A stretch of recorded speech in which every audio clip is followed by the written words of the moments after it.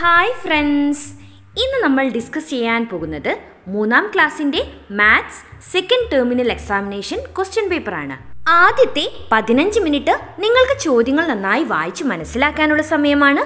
ആകെയുള്ള 6 പ്രവർത്തനങ്ങളിൽ ഏതെങ്കിലും 5 എണ്ണം എഴുതിയാൽ മതി. Activity 1, let's play and win. കളിക്കാം, ജയിക്കാം.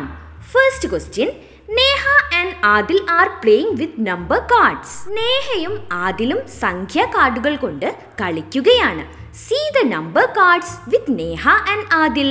നേഹയുടെയും ആദിലിന്റെയും സംഖ്യാ കാർഡുകൾ നോക്കൂ. Which card with Adil is equal to the card that Neha has. ആദിലിന്റെ കയ്യിലുള്ള കാർഡുകൾക്ക് തുല്യമായ ഏതെല്ലാം കാർഡുകളാണ് നേഹയുടെ കയ്യിലുള്ളത്? Then write them in the given boxes. ഇനി അവയെല്ലാം കണ്ടുപിടിച്ച് തന്നിരിക്കുന്ന ബോക്സുകളിൽ നിങ്ങളോട് എഴുതാനാണ് പറഞ്ഞിരിക്കുന്നത്. നേഹയുടെ കയ്യിലുള്ള കാർഡുകളെല്ലാം മൾട്ടിപ്ലിക്കേഷൻ കാർഡുകളാണ്. എന്നാൽ ആദിലിന്റെ കയ്യിലുള്ളതോ? അവയുടെ എല്ലാം ആൻസേഴ്സ് വരുന്ന കാർഡുകളാണ് ആദിലിന്റെ കയ്യിലുള്ളത്. ഇനി നമ്മൾക്ക് ഓരോന്നും കണ്ടെത്തി നോക്കിയാലോ. 5 into 3 is equal to 15. 8 into 10 is equal to 80. 6 into 6 is equal to 36. 5 into 5 is equal to 25. 4 into 2 is equal to 8. Second question, color the petals which have equal number that given in the center of the flower. പൂവിന്റെ നടുവിൽ വരുന്ന സംഖ്യയ്ക്ക് തുല്യമായ സംഖ്യകൾ വരുന്ന പൂവിന്റെ ഇതളുകൾക്ക് നിറം നൽകാനാണ് നിങ്ങളോട് പറഞ്ഞിരിക്കുന്നത്. പൂവിന്റെ നടുവിൽ തന്നിരിക്കുന്ന സംഖ്യ ഏതാണ്? 24. 24 ആൻസറായി വരുന്ന മൾട്ടിപ്ലിക്കേഷൻസ് ഏതൊക്കെയാണെന്ന് നമ്മൾക്ക് പൂവിന്റെ ഇതളുകളിൽ നിന്ന് കണ്ടെത്തണം. ഏതൊക്കെയാണ്? 6 into 4 is equal to 24. 8 into 3 is equal to 24. 4 into 6 is equal to 24. ഇത്രയും ഇതളുകൾക്കാണ് കൂട്ടുകാർ നിറം നൽകേണ്ടത്. Activity 2, let's find the time. നമ്മൾക്ക് സമയം കണ്ടെത്താം. Anu is participating in the model making competition in the maths first. ഗണിതമേളയിൽ model making മത്സരത്തിൽ അനു പങ്കെടുക്കുന്നുണ്ട്. The competition started at 9:30. 9:30 മത്സരം ആരംഭിച്ചത്. First question, draw hands in the clock for the time given in the box. ബോക്സിൽ തന്നിരിക്കുന്ന സമയം നിങ്ങളോട് ക്ലോക്കിൽ വരച്ചു ചേർക്കാനാണ് പറഞ്ഞിരിക്കുന്നത്. എങ്ങനെയാണ് നമ്മൾ വരയ്ക്കുന്നത്? Hour hand 9ലേക്കും minute hand 6ലേക്കുമാണ് വരയ്ക്കേണ്ടത്.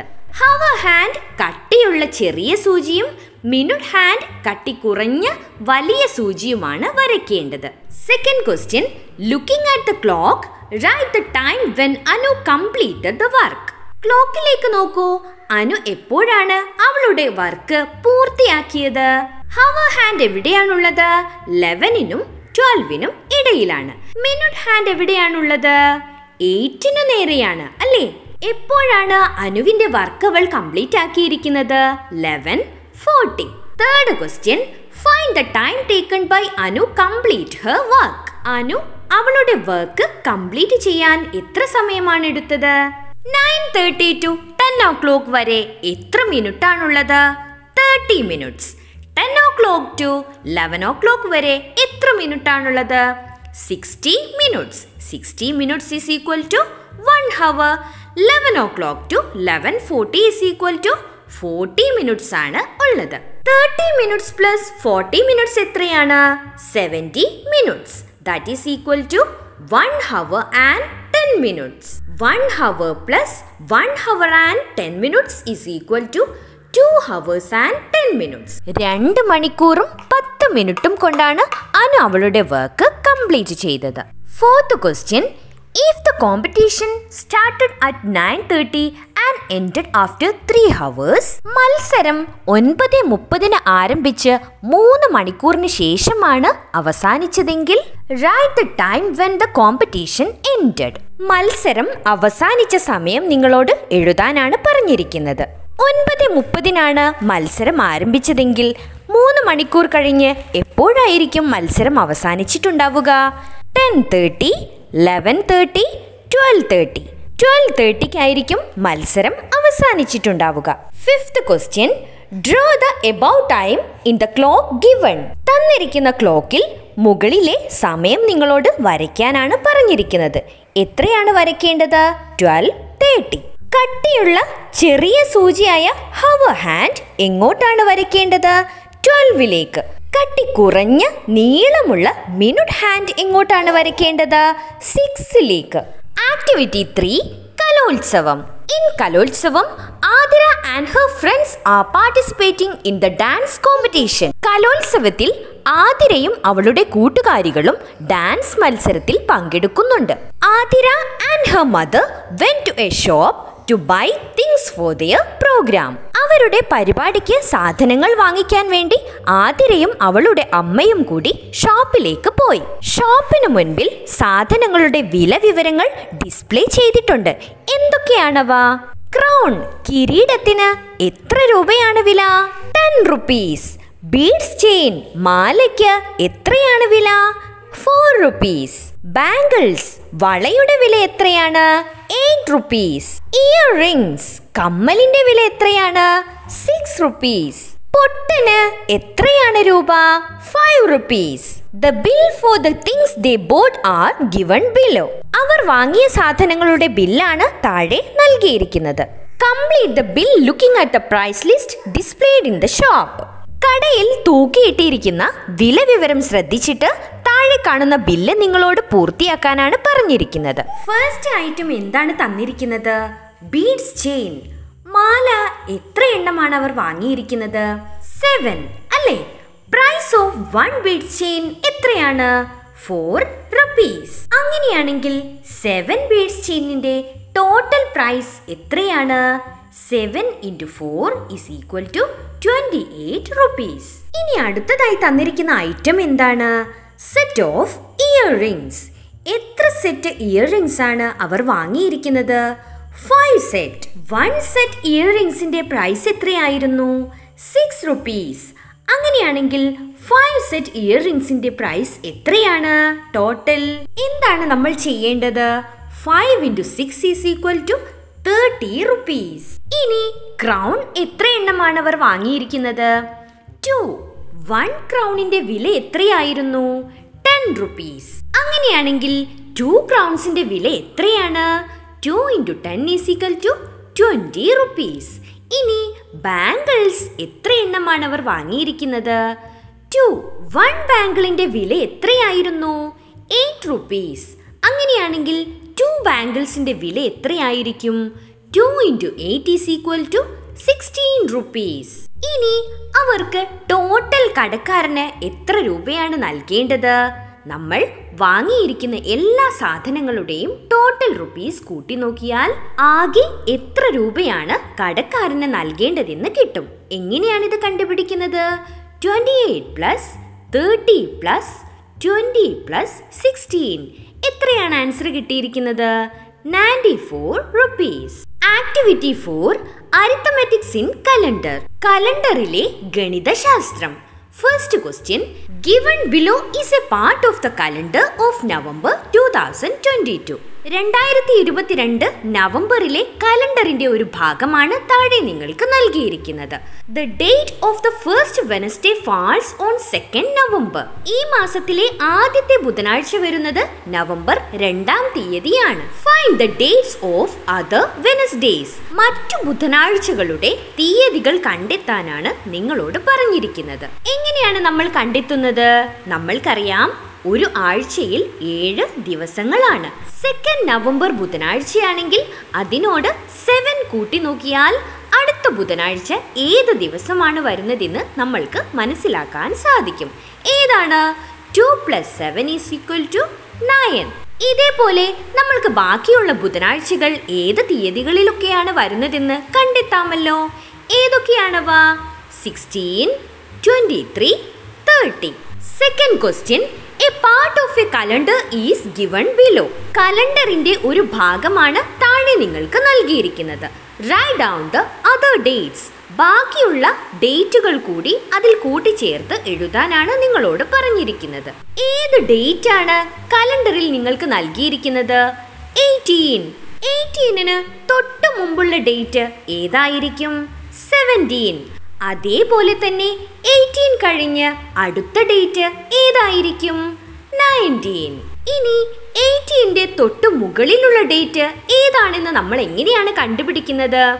18ൽ നിന്ന് 7 മൈനസ് ചെയ്തു നോക്കിയാൽ തൊട്ടു മുകളിൽ ഏതാണ് ഡേറ്റ് എന്ന് കണ്ടെത്താം.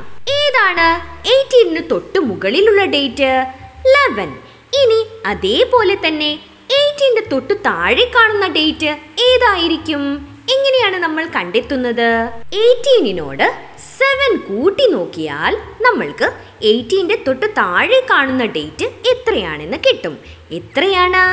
25. Third question.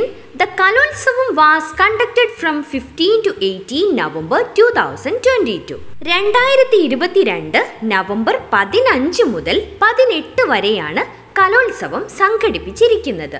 How many days കലോത്സവം is conducted? അങ്ങനെയാണെങ്കിൽ എത്ര ദിവസമാണ് കലോത്സവം സംഘടിപ്പിച്ചിരിക്കുന്നത്? കലോത്സവം 15th മുതൽ തുടങ്ങുന്നത് കൊണ്ട് നമ്മൾ 15th ഡേറ്റും ഉൾപ്പെടുത്തണം.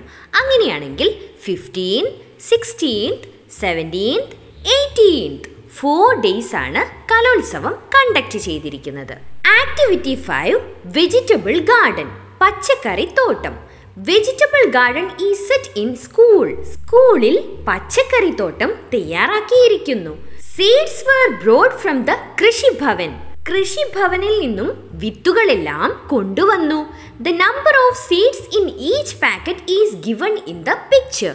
ഓരോ പാക്കറ്റിലും എത്ര വിത്തുകളാണുള്ളതെന്ന് പാക്കറ്റിന് മുകളിലെ ചിത്രത്തിൽ നൽകിയിട്ടുണ്ട്. Find out and write down which type of seed is more in number. ഏതു തരം വിത്തുകളാണ് കൂടുതലുള്ളതെന്ന് കണ്ടെത്തി നിങ്ങളോട് എഴുതാനാണ് പറഞ്ഞിരിക്കുന്നത്. ആദ്യമായി ചിത്രത്തിൽ കാണുന്ന vegetable seed ഏതിന്റെയാണ്? Snake God, പടവലത്തിന്റെയാണ്. Number of packets, എത്ര പാക്കറ്റുകളാണുള്ളത്? 7. Number of seeds in A packet, ഒരു പാക്കറ്റിൽ എത്ര വിത്തുകളാണ് നമ്മൾക്ക് കാണാൻ സാധിക്കുന്നത്? കൂട്ടുകാർ തെറ്റാതെ എണ്ണി നോക്കണേ. എത്രയാണുള്ളത്? 6 നമ്പേഴ്സ് അല്ലേ?